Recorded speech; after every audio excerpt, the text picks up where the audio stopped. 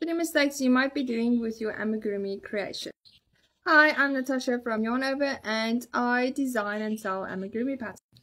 The most common mistake that beginners do with their amigurumi is using the wrong hook size. They usually use the hook size recommended by the Skin of Yarn, but you're supposed to be using 1 or 2 hook sizes smaller. So you need a very small hook to create tight tension and have these stitches very firm so that the stuffing won't come through when you stuff your toy.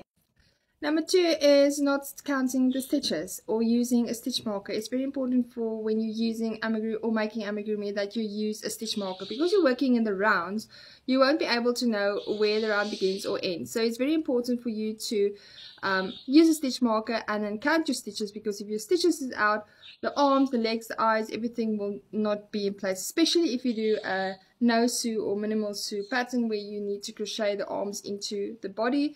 It's very important to keep your kids stitch count and use a stitch marker so that you know where your round begins and ends.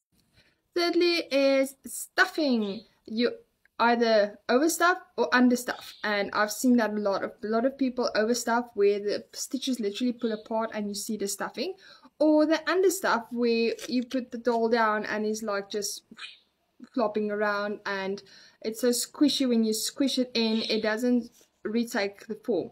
So when you stuff, make sure, like this doll's head, if I squish the head in like this and I leave it, you will see that it pops out in the same shape that it was. So if you squish your toy like this and it stays like this, your stuffing is too little. You need to stuff more. And if you stuff so much that you can't even squish in the head, then it's too tight. And you will also know when overstuffing is, like I've mentioned just now, is that your stuffing will actually show through the stitches.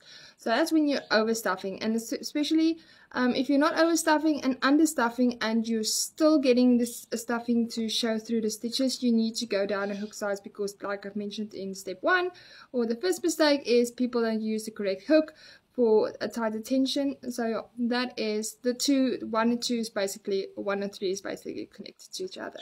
So I hope those tips were helpful, and if you want to learn more about amigurumi, just give me a follow.